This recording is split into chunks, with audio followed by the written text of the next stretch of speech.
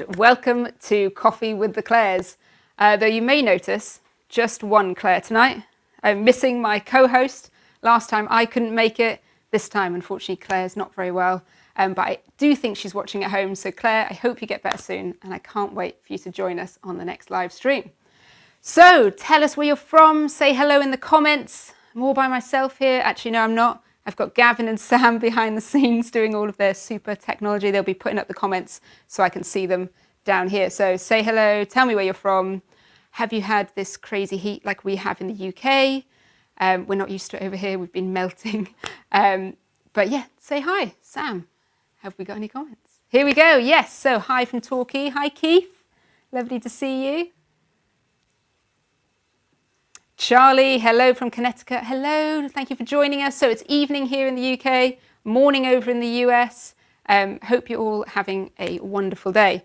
So we have a really exciting show today. We have a wonderful photographer that's going to join us. We'll wait for a few more of you to join and come on in, and then we'll be inviting him on to the sofa, which is feeling a bit lonely these days. But tell me what you've been up to. We've been at Bird Fair recently in the UK, so we had a great show. Met lots of lovely customers and some great photographers from all around the world. So that was last weekend. And we had a really, really great time. So let us know if you went to Bird Fair. Did you come and say hello to the guys on the stand? Greetings from central Italy and 40 degrees. Michael, we had 40 degrees. I don't know how you cope with that all the time over there. And I was just in Italy like 2 weeks ago. It's absolutely beautiful. Okay, so without further ado, I think we're going to jump straight into our special guest for the evening. He is from the UK. He is here in person with us. He's a wonderful landscape photographer and also astrophotographer. And his name is Tom Ormerod, who you would have met before on one of our lives. But before I bring him on, let's take a look at what he got up to on his amazing adventure in Iceland.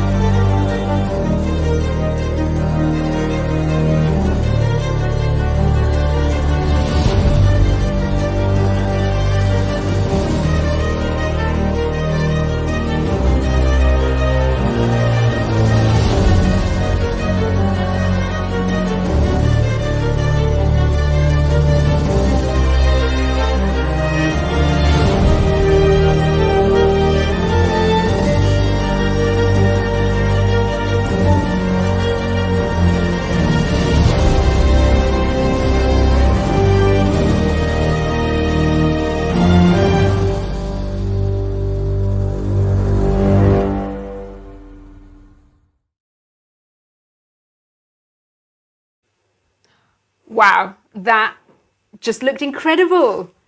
I want to go to Iceland. I mean, I wanted to go anyway, and now I saw that, and I want to go even more. It was quite the experience, I've got to say. It was an experience of a lifetime. So, you know, we'll spend the next however long talking about it, but wow. I'm still recovering, I'm not going to lie. I am still very tired from it. It was a very, very long trip.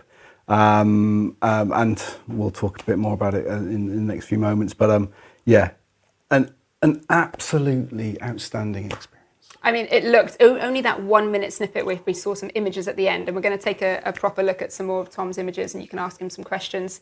And if you do have any questions as we go, drop them into the comments. We will pick them up as we go along. Sam's going to wave a question card at us.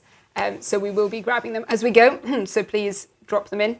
But it just looked just out of this world. It was amazing. So you went with one of our wonderful European ambassadors, with Moises. Indeed. I think Moises is in the comments. So hello, Moises. Hi, Moises. Hope you're having a good time. And I've seen some snippets from Moises on social media as well. Yeah.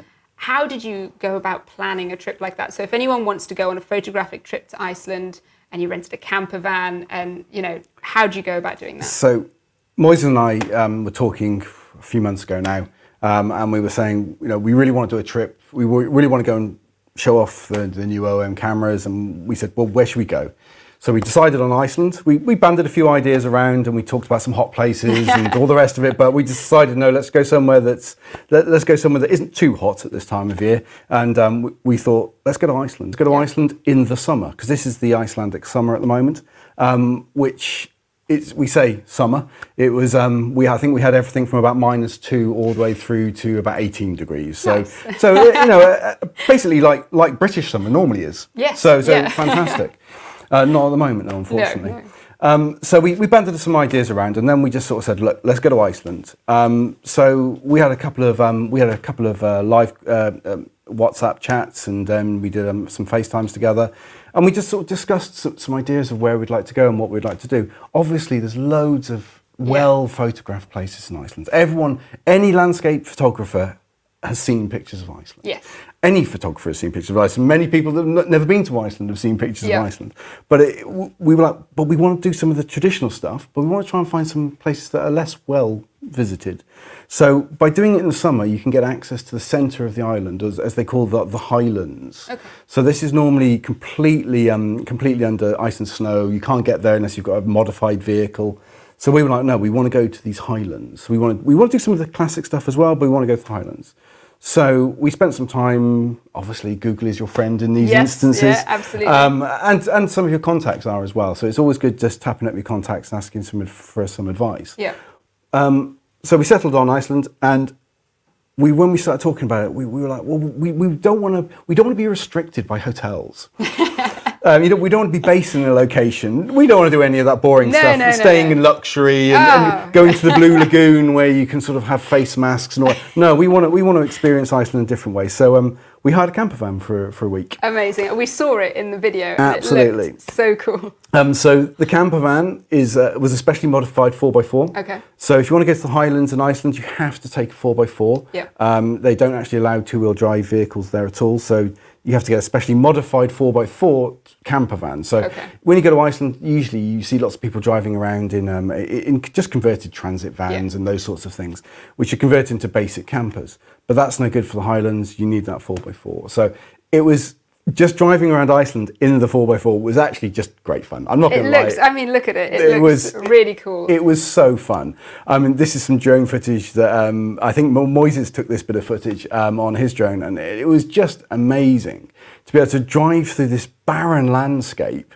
I mean, we would drive for hours, and you'd see 2, 3, 4 cars, and that's it. Just the landscape around you looks incredible. Yeah, and we're driving through literally what feels like another planet. Yeah. Going through this sort of black desert, full of volcanic rock and dust, driving into what was one of the most beautiful areas. I think this area is called Packgill. And yeah, absolutely mind blowing. This footage was probably taken at around about 11 o'clock at night. Wow. This is when you really realise that it never gets dark there in the summer. And that's the thing, I was like, yes, so we're going to talk about some Astro, and then we're like, no, we're not going to talk about some Astro. So a lot of people do go to Iceland for they want to go to Iceland for the Northern Lights, exactly. But during the summer, it is the land of the midnight sun. There is no night. And so we spent hours just driving through these sort of bizarre wildlands that have got no roads. As you can see, we're driving down dirt tracks. Basically, Tom, you never slept, is what I'm getting. And to be honest, we didn't sleep. Well, when we did sleep, we slept during the middle of the day. Yeah. So we basically became nocturnal. Because nocturnal is actually when the best light was from a landscape photographer.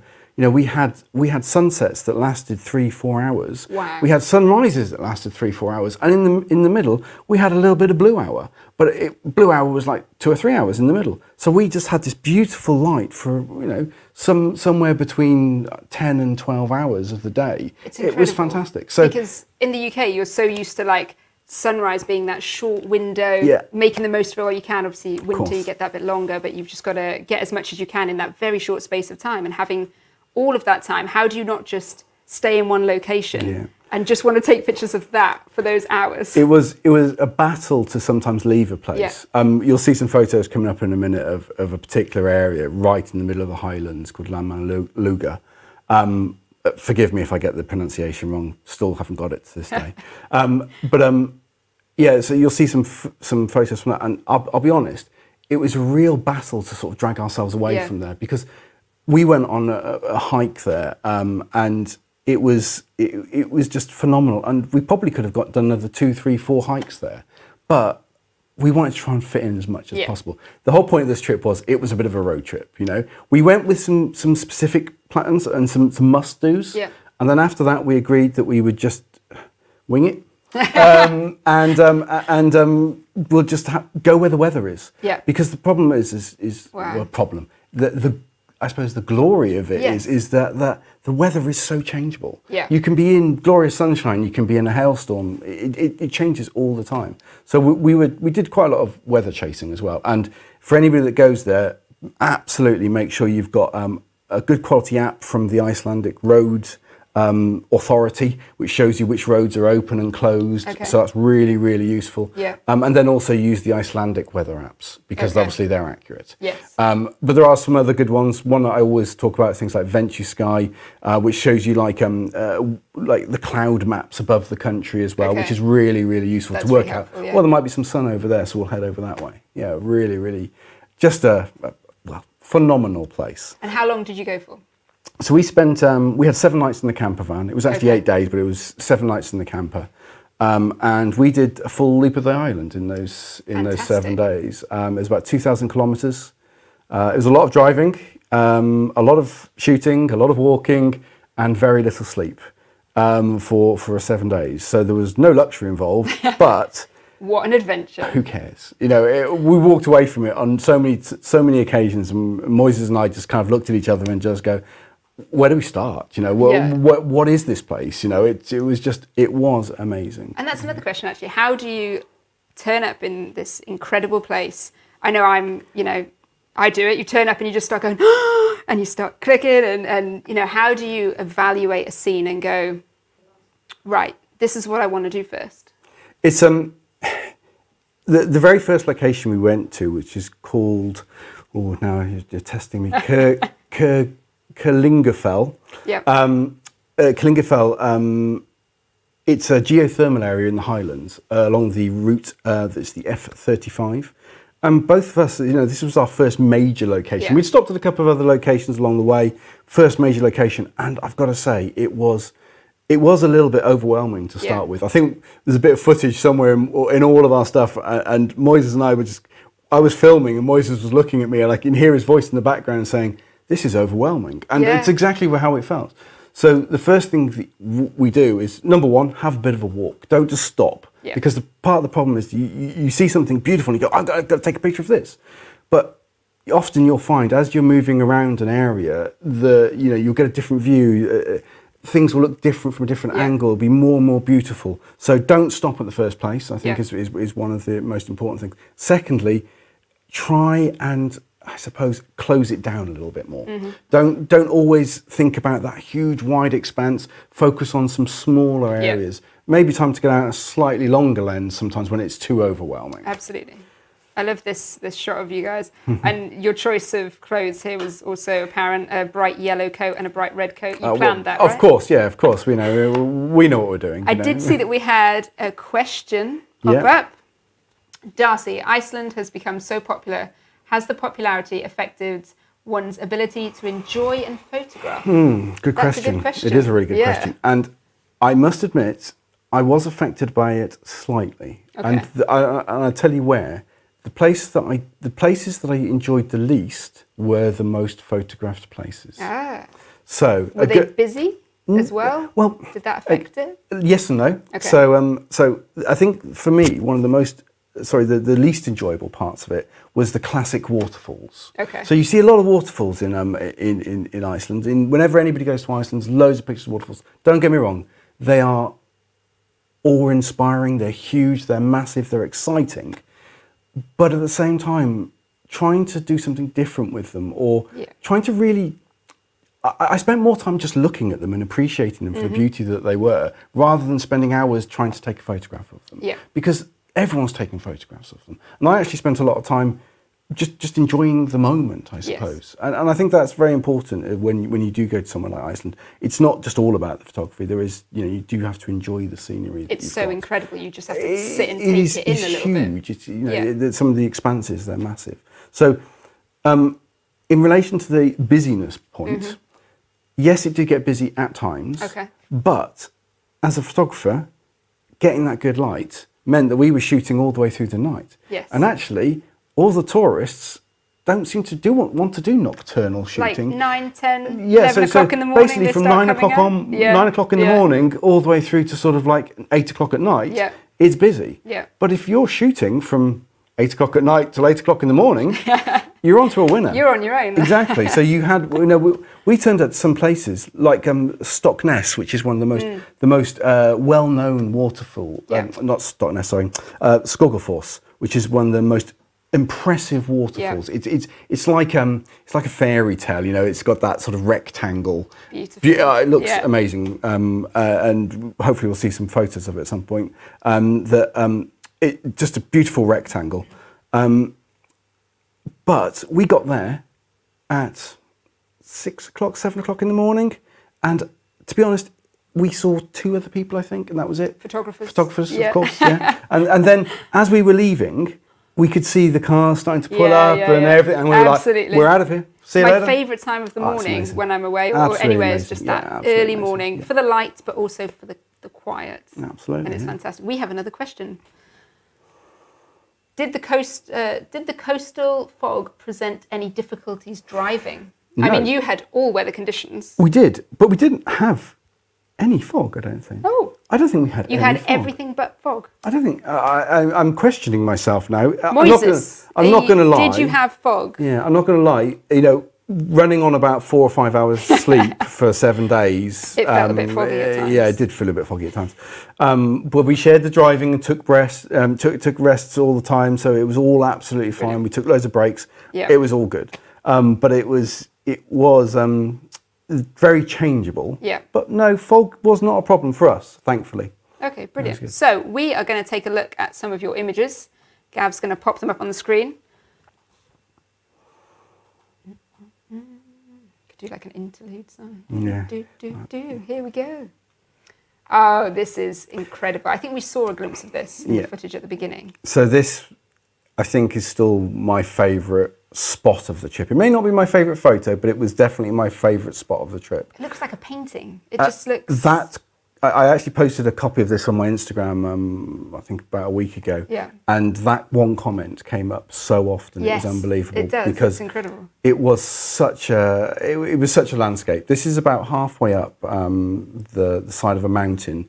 I think it was called Blanca, which is the Blue Mountain in this place called Landmannalaugar. It's a very popular hiking area, only accessible during the summer. As you can see, still loads and loads of snow. This is the summer, but it's still loads and loads of snow. You went in June, didn't you? We went, it was actually the first week of July. Okay. So we were there, I think, the 3rd or 4th of July we were there. So this is, there's a glacier just up not far from here that you can just about see in the middle here, the glacial river, the braided glacial river there. But to see this bizarre landscape, the rhyolite mountains, I think, the mineral. I mean, unfortunately from this picture you can't get the scale, but literally people were walking all over here, and it was just absolutely mind-blowing. I probably have about 50 different shots of slightly different angles. Because a little bit wide, a little bit more zoomed in. Exactly. Because I just couldn't stop taking pictures of it. It was something like it was an unbelievable view. We've had some good comments. Darcy said it was her favourite picture for sure. Absolutely beautiful. Yeah, it's utterly incredible. It was a classic landscape shot. You just turn around, you look out across the mountain range, and you see that in front of you, and there's no. Unfortunately, I would love to say this was a really skillful shot.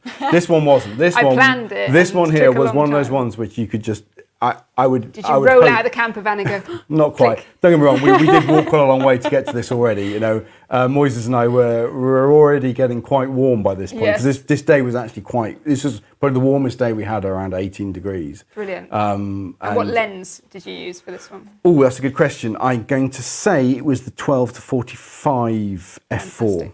Okay. I think it was 12 to 45, that one. Just to crop it in, you know, it wasn't super wide, but just cropped in a little bit to sort of remove some of the. If you looked to the left, that sort of went back towards the campsite and started to get a little bit less aesthetic. Okay. So lovely. yeah, it was and we're going to amazing. take a look at the kit that Tom took with him shortly, once we've looked through a few more images. But we do have another question. Jack said, "Hi, Jack. Looks like a fantastic trip. How was it shooting with golden hour light for so long?" Hi, Jack. Jack's local to me, from down in Dorset. Also a great landscape shooter. Doesn't shoot OMSYSTEM, but we won't hold that against him today. Do you know what? There's always time to convert him, I know. especially after he's seen these beautiful images. Exactly. But thanks, Jack. So it was quite. Again, it goes back to that word overwhelming. Because you wanted to make the most of it, but at the same time, you didn't want to spend almost too long in one place. Yes. Because actually, because you do have golden light for 4 hours, you know, you don't want to just stand in one spot. In the UK, we're so used to, most of Europe probably, we're so used to just going to a spot for a sunset shoot or going to a spot for a sunrise shoot. But actually, on a number of occasions, when you saw the footage earlier of us driving through the sort of wilds into that beautiful green area, that was actually us transferring between two spots in golden hour, because we knew we had hours to spare, literally hours to spare. That's a great thing to have, to be able to get so many spots. Photographer's paradise. In golden. It is photographer's paradise. Incredible. Let's take a look at another image. Remember, you can follow Tom on Instagram. Gavin can run the little ticker at the bottom. I think he's been having it going. Thank you very much. I'm making him do too much at once.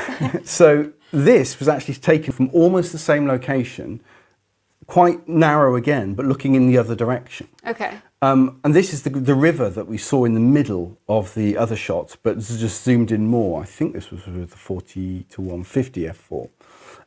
So just zoomed in a bit more onto it to show you the detail of this glacial river, and the way the light was just coming across it. We had that day. You know, this was one of the few shots I took during the day. Wow. But we had the beautiful light where the clouds were just rolling over all the time. So we're having all these lovely shadows cast into the landscape, and it was just a moment. And in this shot, you can see in the bottom left, you can see a tiny little house, a hut, just to give you some scale of how big this place was. Incredible. And yeah, it was just amazing to see this beautiful glacial river. And as you zoom back out, you'll be able to see in the far distance. You'll be able to see that sort of almost bluey purpley area at the back. Yeah. That's actually a lava field. So that's actually where the lava had come down from a volcano in the past. And they've actually now built a road through it, or a dirt track through it. But it stopped at the river. And this was actually, if we had another shot, the grubbier bit in the middle where the campsite is actually. So you've actually got a lava field on this side, and then on the other side of it, there was another lava field, and the campsite was actually just in front of the other lava field. So a really amazing spot, you know, to be walking through this sort of area. We have another question. Mary, how do you manage the contrast of black rocks and sand and white snow? And any advice for minimising the impact of dust? So, how do you manage the contrast of it all? I'm not going to lie, these were some of the hardest images to process at times, because there was either too much colour, too much contrast, and you know, the light to the dark was just insane. Yeah. I have some of the shots I did bracket. I did the exposure bracket. I did, for very few, I did use a graduated filter, but I must admit, I barely used my graduated filter at all throughout this trip. Okay. I'm slowly weaning myself off them, shall we say. We'll talk about it in a bit, but you know, reducing the weight in my pack is becoming more and more important to me. as I'm increasing the length of the hikes, the pack weight needs to go down a bit. Yeah, and glass absolutely. filters, although they are optically beautiful and can help in situations like this, reality is with a bit of exposure bracketing, or in some of these instances, I didn't even need to exposure bracket. Okay. Using things like Live ND and handheld high res mode, there is definitely a little bit more dynamic range in the sensor using those, so you can really, really draw out the colours. But they are really, I've got to say, I really did struggle to process some of these at times, absolutely. Fantastic. We have another question. Trevor, do you always use a tripod for your landscapes, or do you rely on OM image stabilization handheld? That's a good question. A good question, and at the moment I'm actually doing a bit of writing about my trip, so I can remind myself of what happened on the trip. And one of the sentences I wrote just yesterday was, for me the tripod is now redundant, almost.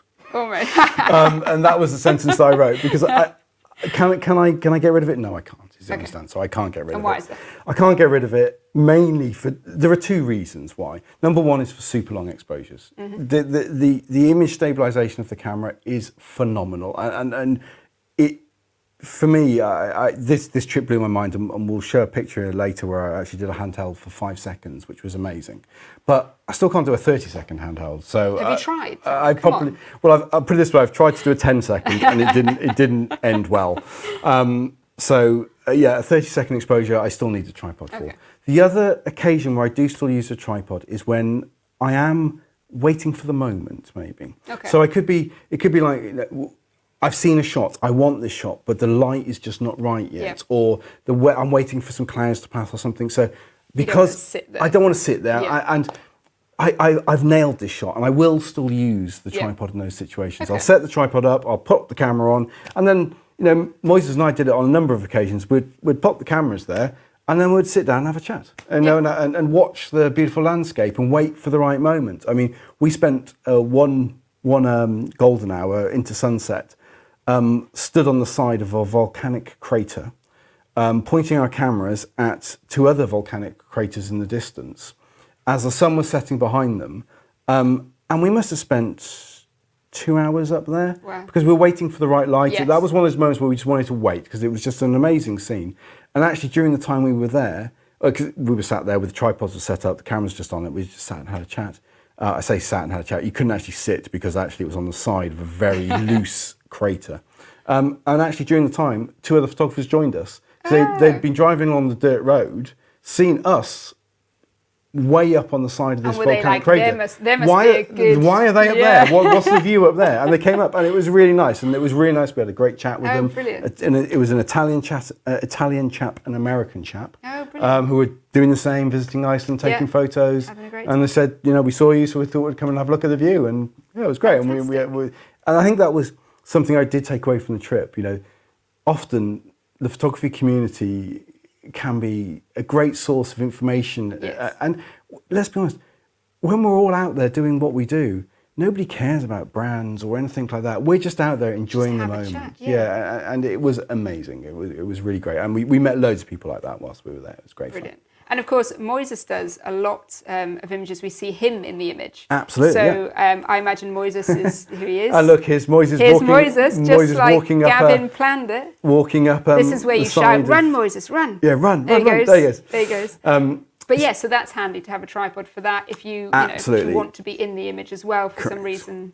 Often, I don't shoot with people in the landscape as much as Moises does, but he certainly encouraged me to do so. And actually, there are definitely moments where I can absolutely see the benefit of it. The scale that it adds. That one going round with you guys in the middle with the red and yellow coat, that just showed scale brilliantly. One of the things. So I don't know if Gav's got the picture of the green little mounds at Stockness. He's getting there. Thanks, Gav.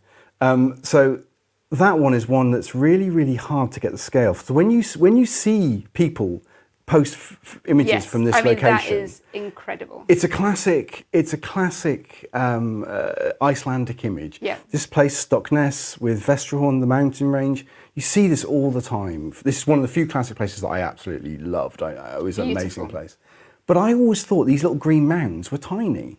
Absolutely tiny. Well, we were stood on the top of one of them. Oh, that was the shot. Yeah, so at the beginning when you saw the green, the sort of the drone circling around us. So they're actually, some of those are actually really, really big. You don't expect it when you see that you don't. image, You expect them to be little molehills with a green on it, but they're not. They're huge. They're basically big dunes of some description. Yeah, so here we go. You see us standing in the middle of one. I should add that there was a path up to the middle of it. We didn't tread through one to stand on it. I don't know why I thought that was, I don't know, swamp or water, or I don't know what I thought that was around you. Black sand with these Steve beautiful says that's stunning. Green, these beautiful green mounds. Yeah, amazing place. This was one of the few places we spent hours. Yeah. So we actually arrived. We actually arrived at before sunset, golden hour. Yeah. One night, and we actually stayed there all through the night to sunrise. Wow. And we stayed up all night. We did pop back to the camper van just for maybe an hour, hour and a half. Downloaded some pictures off the camera onto the phones and the laptops. And then went straight back out again and caught the sunrise. And then we drove off around the corner and we actually caught a view of it from the other side as well. Beautiful. So yeah, a really, really amazing place. Brilliant. Yeah, so this place, Stockness, Vestrahorn, stunning. It's one of the few areas in the whole of Iceland that we had to pay for entry to. Oh, okay. So it's actually privately owned. But the entry fee isn't significant. I think it was maybe £6 or something per person, so it's not a big one. Yeah. And in comparison to all the other money that it costs to go to Iceland, fuel, etc., Iceland is not a cheap place. No. Camper van hire is not cheap. Driving around is not cheap. Food's not cheap. So actually £6 for entry to here, which wasn't a problem. It was, and to be able to stay there all the way through the night to do photography was amazing. It's incredible, and I love the tracks through. Yeah, you can see where people were walking and everything. It's like I did a while ago. I did consider maybe having a whole Photoshop session to try and remove them all. I love it. I think it's brilliant. Well, and that's what I decided in the end. I decided I wasn't going to, because actually it goes back to, it reminds me of the fact that we were there when it was completely empty. And there's nobody removed from this shot. No. This was empty. It was Moises and I think 2 other photographers, and that was it. So, and the scale of this place was huge, so it was amazing. We have another question. Going to Iceland next month, bringing a wide angle and 14-150 zoom lens for my MFT camera. Is a longer lens needed? Good question. I'll show you my kit bag in a minute with all the stuff that I took. Yep. I did actually take an extra lens with me. I did. So I'm going to show you my kit bag, and there's one lens in there that I took with me that is not in my kit bag today. So the lens I took with me was my version, the f2.8 40-150 with a 2x converter. Okay. I took that for one reason and one reason alone. Yeah. Puffins. So I'm a landscape photographer. I enjoy the landscape. You are now a wildlife photographer. But when somebody says to you, you can go to this place, you can drive to this place, and you get out of your car and there's puffins there. Yes. You've got to go and have a look. Of course you do. You've got to have a look. Yeah, exactly. And what a great combo, 40-150 2.8 with the 2x is brilliant. So I did use that. But that was the only time I even considered needing more than that 150mm, which is obviously 300mm equivalent. Yeah. That was more than enough, Now this looks incredible. We questioned you whether you took 2 images, merged them together. Is that an American road, Mount Fuji? What did you do here? And you said no. I will, I'm going. At some point, I will post this on my socials. I will post the raw file. Okay. And I will so post that we believe the edit. Okay. So everyone will believe me. But this was the actual scene. There is beautiful. There is no Photoshop here. There is even in the middle a little bird flying through the scene. This is 100% legit. I see that. Yeah, 100% legit. No Photoshop trickery at all. That is incredible. Moises and I were driving between locations. Honestly, I can't even remember which 2 locations they were, because it was some very, very long days. But we were driving between 2 locations, and we were driving down this road, and I looked in the rear view mirror and I said, I was driving at the time, I said, we've got to stop. And Moises was like, well, why are we stopping? I said, just look in your rear view mirror. And he looked in it. And you saw that. And he saw that. And we got out. And the joy of Icelandic roads, especially early in the morning, there's nobody there. No. So literally, we hadn't seen a car for ages. We knew that we could stop our car, get out of our car, go and take these shots. I mean, we must have been here for 3 or 4 minutes, not long. Yeah. But that view was just mind-blowing, you know, just to have that. I mean, you can tell it's not a Photoshop job because look how wonky those white lines are down the middle.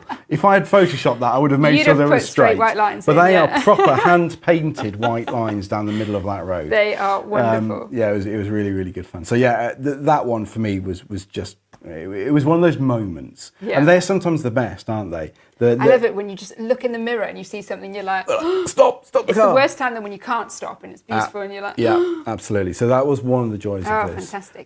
So yeah, being able to just stop and take that shot. And it being not on any plan or on any map, it was just a moment. And there we go, that was that. And we have another question. Were all the tourists in campers or was lodging available? So you could tell, shall we say, the people that were there for a bit of an adventure and the people that were there to enjoy Iceland as a tourist destination. So hold on there. I'm all for adventure. I also like, you know, a nice hotel, Airbnb, a shower, hot shower. I mean, don't get me wrong, you can do Iceland and you can do all of that stuff. You can go to, if ever you Google Iceland Blue Lagoon, you mean you can't get any more luxurious and touristy, all wrapped up in one. There were lots of lodgings or lots of hotels. A lot of the campsites also did bunk houses.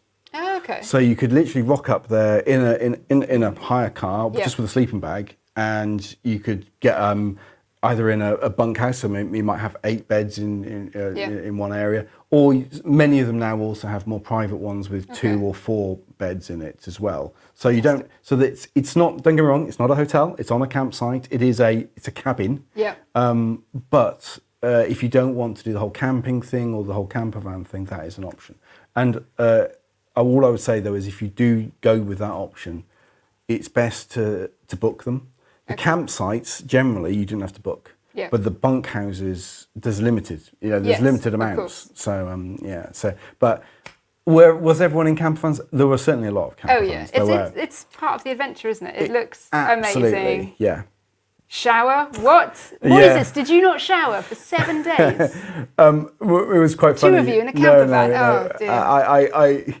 It got to the point where shall we say, we had to find a proper campsite with some good quality showers. Were you like, Moises, I think it's time that we showered?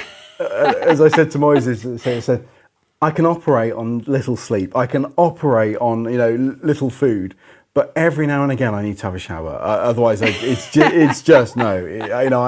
I'm of the age where I just need to be clean every now and again. Every few days. Every few days, exactly. Yeah.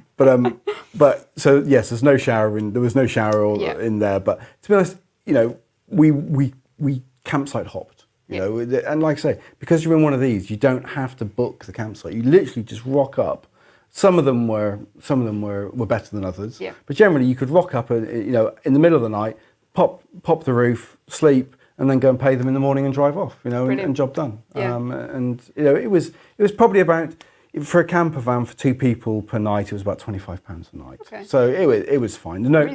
You could use the showers and you could use the toilets and basic washing up facilities and things like that. But no, this isn't Eurocamp.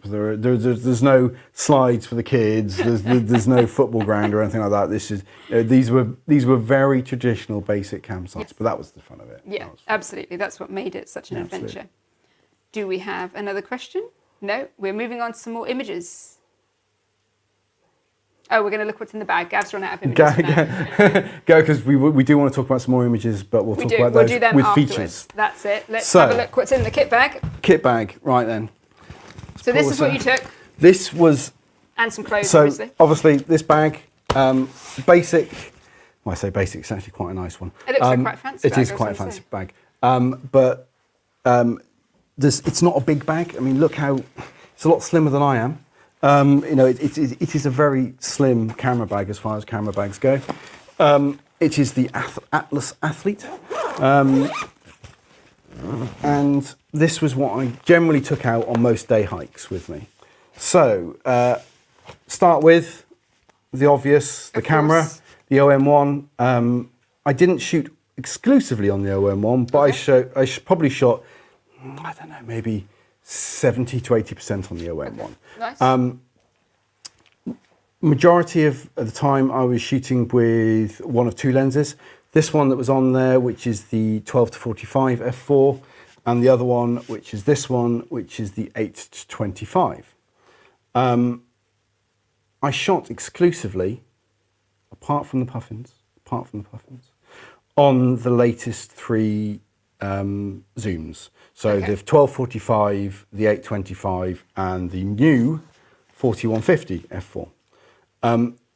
Reason for that was just mainly weight. Yeah. You know, it's the size and the weight. So if I mean, that's incredible. Just looking at, you know, those three lenses together covers you. That is the complete range. To 150 mil. Yeah. So it's 24 to 300 equivalent, you know, Fantastic. which is amazing. And this one here, I mean, well, the three of them together with the camera body. Yeah. I did weigh it because I'm quite sad about that. I wanted to know. No, that's good. I was curious. So the three lenses plus the camera body and a battery is about 1,700 grams, 1.7 kilos. 1.7 kg. Yeah. So Incredible. to have all of that in the kit bag for 1.7 kg. Such a wide range. Amazing. Absolutely. And I, you know, these two were certainly used the most, the 825 and the 1245.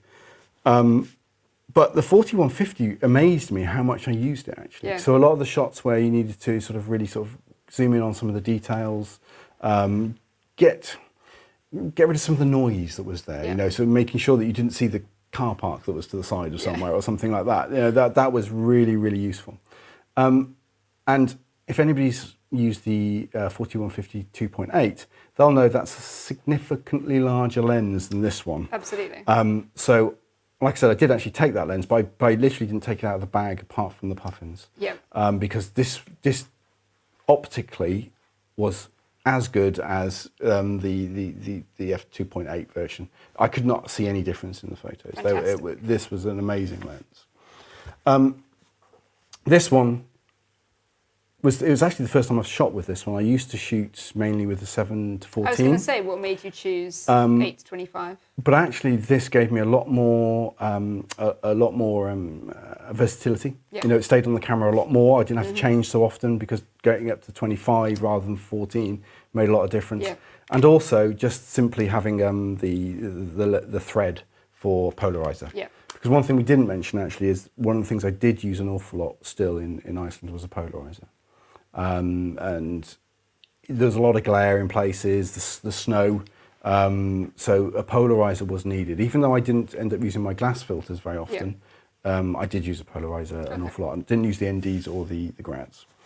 I also carried briefly, so I also generally always carried the EM5 Mark III. I carried this as a second body, and I often mounted the 4150 on it, just so I had that longer range ready to go at all times. So what I would end up doing is actually mounting this camera. You may or may not be able to see this, hopefully you can. I have a little clip on my rucksack here, and the camera actually mounts onto the rucksack strap. So this camera so it's like sits here on my shoulder, on your shoulder. Exactly. Okay. So I carried the camera pretty much all the time on that. All weather conditions? All weather conditions. I mean, hailstorm in a lava field, no problem. Dusty, horrible weather as we were hiking up a mountain, no problem. It just stayed on there all the time. So it was ready to go. And then in the bag, I would keep the EM5 Mark III with the 4150. And I was surprised when we spoke earlier about that you took a second body. I was expecting you to say you took like an EM1 Mark III. Yep. But you chose EM5, and that was purely for its weight, portability, weight, and still having the image quality that you know you're going to get. So image stabilization, image quality, all fine. You know, I mean, there are some features that are not included in that, which is obviously, you know, it is the middle camera rather than the top end camera. Probably the feature I would miss the most as I moved down to this one was probably the Live ND and the handheld high res. Still got high res shots, but we would have to get the tripod out and plop it on a tripod, which I did do a couple of times. Fantastic. And then also had room for, you know, still had room in the bag for a drone, and then a waterproof layer, which was very, very important because literally it would rain all the time. Snacks and water.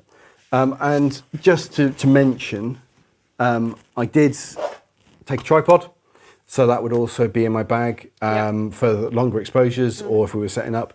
And one thing I'd always recommend for landscapers is to use spikes on their tripod because it does make a much more stable platform with whatever ground you're on, be it rocks or sand or anything. The spikes are fantastic. Okay. So yeah, the kit bag, that was basically it. There was one other thing that was always in my kit bag, which was this. Which you may or may not be able to see, which is a power bank. Standard power bank, well I say standard, it's actually a very, very high power delivery power bank. 65 watts, and it could charge my laptop, it could charge my drone, it could charge my phone, and most importantly, it could charge the EM1, so the OM1. Fantastic. So one of the things that I was really worried about when I got the OM1 was the availability of batteries initially, and initially I was slightly worried about the fact it didn't have a charger in the box. Oh. Because as it has a charger in the box. It has a charger in the box, but it doesn't have a battery charger in the box. It doesn't have a separate battery charger in the box. But honestly, I'm glad I didn't need it, and I didn't want to use it because I carried this with me at all time, and so in between shoots, I could plug my camera into here and it would charge my camera between shoots. And I've got to say, I barely ever did that because the battery just lasted so long. I barely had to use that. There were occasions though, we had to plug it in. So really, really would recommend that to having a good quality power delivery power bank to anybody. Yeah. Really, really useful. And you also took some backups with you, some hard drives. Yep. So which I was blown away by the really tiny. 2 little hard drives I took with me. One standard, everyone's seen these backup hard drives, bit ruggedized. You can drop them, they're fine. But also an SSD backup hard drive as well, which is obviously a lot lighter. This one's, I think, this one's only 500 gig, but you can get 4 terabytes, I think, these days or whatever. But 500 gig was more than enough for me. So this is super fast. This one was, so the little one was super fast. The little one plugged directly into laptop, and I would take images directly off the camera straight through to that to back them up. But I would leave them on the SD card as well, so I've got them in 2 places whilst we're out and about. And I use the bigger one just for backing up larger files like video, etc. when I needed to. But yeah, all good. The only other thing to mention, which kind of completes the trio, I suppose, which is this, which stayed in the van. Which is a high power charger. So to charge all the battery pack and everything when we were near a plug, obviously with a European plug, this is a 65 watt charger. So it could charge the camera again, charge the laptop. I mean, USB-C is just fantastic. Charge your charger. Charge my charger, charge my drone, everything. USB-C is just fantastic. I can't say how much that has changed it. It's been amazing. Yeah. Brilliant. We have a question. Was the power bank charging off of the van? So yes, because we had a camper van, we obviously had a leisure battery in the camper van. So the power bank would charge from either the 12 volts cigarette lighter type device, or from actually in the back, it did actually have a plug in the back as well. Brilliant. And I think Moises, who brought a DC inverter as well, so we even had an extra plug in the front, so really, really useful. Is what you're saying. Exactly. Yeah. I mean, don't get me wrong. Power was something we were really worried about at the beginning. That how much can we if we're going to all these bizarre places with no access to power, are we going to run out? We didn't run out of batteries at all. Amazing. Drones, everything were all charged. Cameras were all charged. And it was just, there was no issue whatsoever. Fantastic. So, shall we take a look at those images we were talking about? So yeah, so we thought we would show a couple of images maybe that highlight some of the features that I relied on whilst I was out in Iceland. And I've got to say, you know, Moises and I mean, please do check out Moises' Insta. You know, these were two, we're going to talk about, I suppose, three features in particular. There are three features that are really, really used all the time. I think firstly, let's talk about in-body stabilization. Yep. Incredible. So in-body stabilization for the camera was, for the OM1, is mind-blowing. So this isn't my favourite photo I've ever taken. It's not the best photo I've ever taken. It's beautiful. But it's so moody, and I love just... It was a moody day, and this is a 5-second exposure, completely handheld. Wow. No tripod, just stood on the side of this little cliff. Bit of a breeze as well? A little bit of a breeze, but a 5-second exposure, completely handheld, which honestly, it blows my mind that I can even attempt that shot, to be honest. That's incredible. And it was, I mean, you can't... Oh, we've got Claire Harvey-May in the comments. Hi, Claire. Hello, Lovely Claire. image, Tom.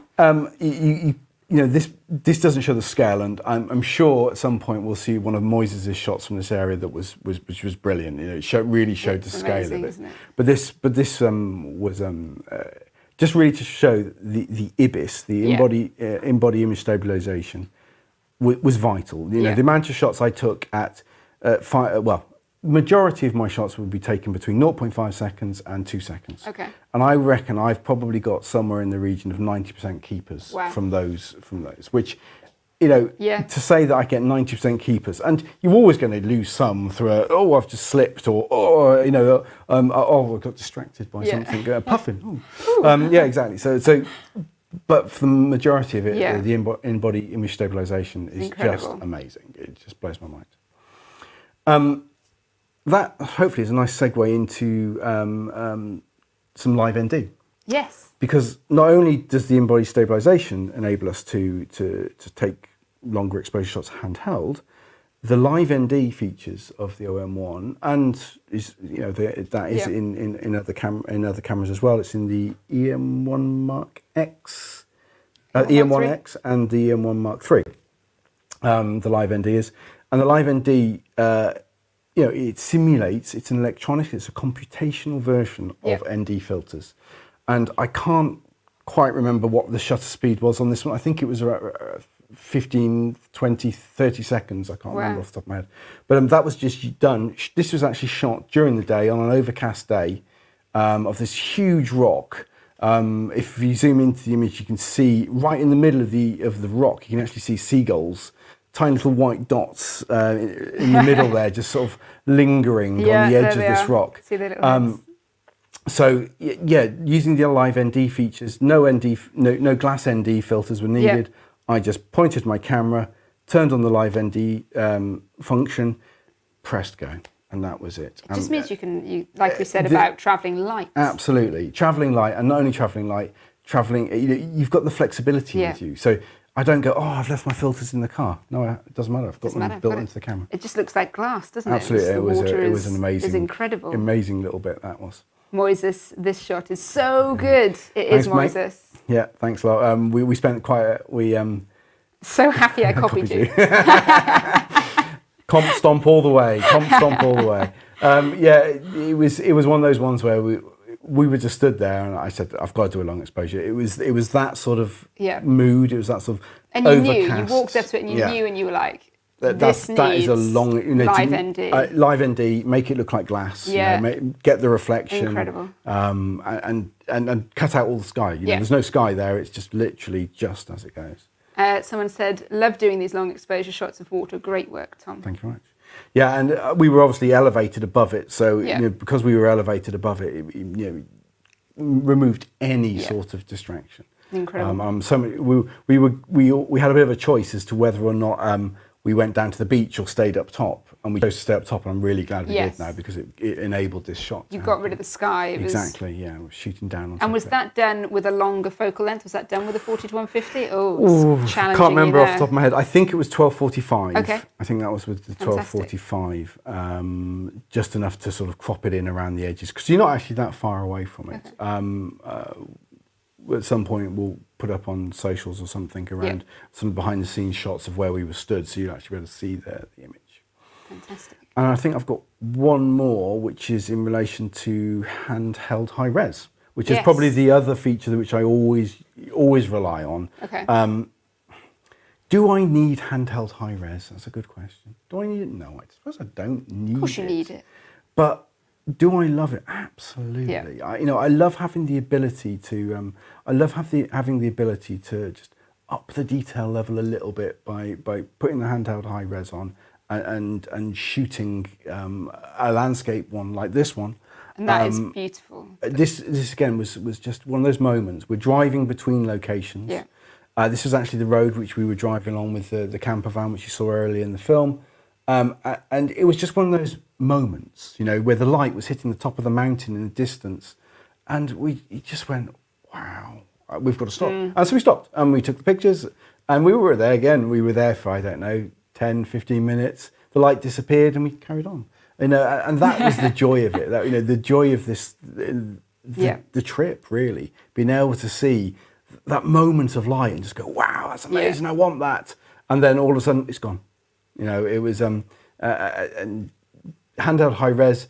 The details that I managed to capture in the top of the mountain and everything. It was just amazing. It was so much fun. This image is getting so many likes. Yeah, the comments I'm enjoying. coming through. I'm really glad, because this has to be one of my favourite images from the trip. Amazing. We were quite a long way away, and it was just so beautiful. It was such a there was actually we were stopped there, and we actually had two couples driving this route as well stop at different times and just go, "What are you taking a picture of?" And we said this, and they went, "Oh yes, we'll take a picture of that too." Yeah, exactly. So yeah, it was a really, really again, just a moment of beautifulness. Yes, yeah, it was lovely. That light is just it was beautiful. Just, Claire, great minds, Claire. Light is amazing. Absolutely, it is fantastic.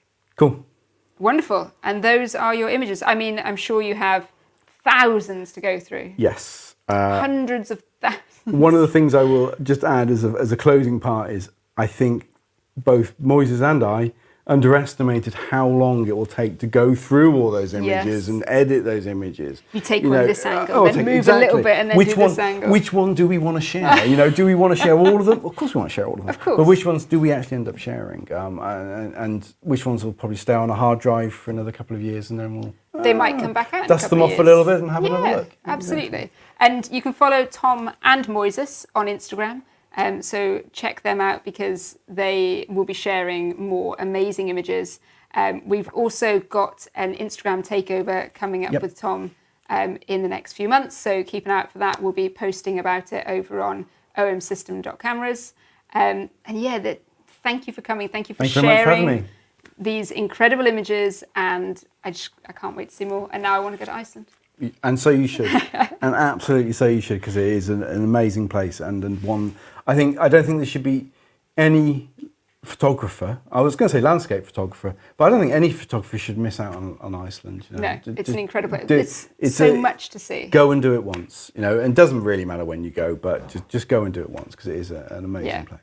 Claire's been. She absolutely loved it. I think she got some interesting weather, some interesting Icelandic weather. There was certainly some interesting weather at times. I've seen a video of Tom, which we haven't shared, which is him filming himself walking through this. Is it hail or is it the sandstorm? It was just insane winds on a black sand beach. And I don't even know what speeds the winds were, but literally you could barely stand up. Wow. We had to abandon it, actually, because it was getting too windy. And we actually ended up having to drive and just find a little, we only drove a few hundred metres to actually park the van behind a bus to actually protect ourselves from the wind, because it was getting that windy. There we go. Look, oh, there he is. This is me looking really happy. This is actually the Diamond Ice Beach, so you can't see the chunks of ice. Yeah. But we'd done a quick shoot there and had to abandon it because it was just getting too windy. Yeah, it was